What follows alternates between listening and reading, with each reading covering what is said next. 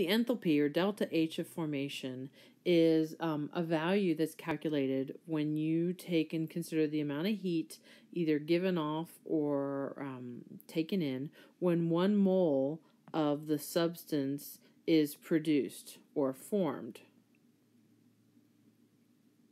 Okay, sometimes by looking at 1 mole, you're going to have in your balanced equation, you're going to have fractions as a reactant, and that's fine. You don't have to worry about that. The conditions for, so these are our bullet points.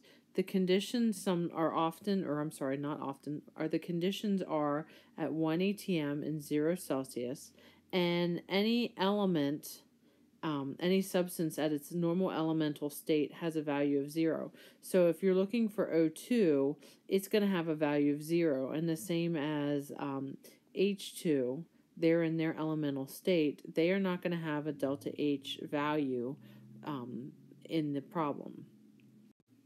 Okay, so these values are found in your textbook or will be provided in the problem.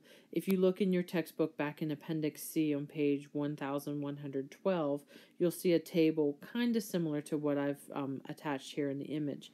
You can see that if we come over here and we look at ammonia, ammonia has a delta H value of negative 46.19. So that means that 46.19 kilojoules per 1 mole are released when you form ammonia. You can see some others in here that you might recognize. Water's down here. Water has negative 285.8 kilojoules per mole. That is heat released when you form water, liquid water. You also have water vapor. So the states are going to become very important. You will need to look at the states as they're listed in the equation and make sure that you pick the appropriate state for the values in this chart. Remember, delta H, delta means the change. So we are looking at the final minus the initial, and in a chemical equation, the final things are the products and the initial things are the reactants. So you're going to consider the products minus the reactants. So we find the delta H of the reaction by taking the sum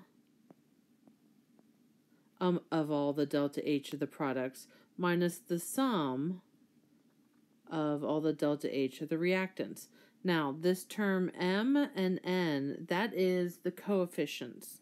So if you're looking at a real simple equation like H2 plus O2 makes H2O, and we were going to actually have this balanced correctly, like this, we would find the delta H of reaction, the delta H for the reaction would be the products minus the reactants. So we would take 2 times the delta H of the H2O, and then we would subtract it by all the reactants, and we would take 2 times the delta H for the H2 and 1 times the delta H of the O2. The numbers came from, in the H2O, you see H2O is here, you have a 2 here, so that 2 is the one that we're multiplying there, and the H2 has a 2 also, and the O2 has no number, so it's a 1. We can go ahead and write that 1 in if that would help you to recognize what's going on there. So again, we're doing the products minus the reactants, and you're going to plug in the numbers for these values of delta H for the H2O, the H2, and the O2, and then you add them and subtract them to find the delta H for the reaction of formation. Here's a sample problem. The equation is provided. CaCO3 solid breaks down into CaO solid and CO2 gas, and standard enthalpies of formation are provided here on the far right. And I'm simply asking you to find the delta H of reaction. So you are going to, again, take the products minus the reactants, and you're going to look up the value for CaO. CaO's value is negative 635.5 kilojoules.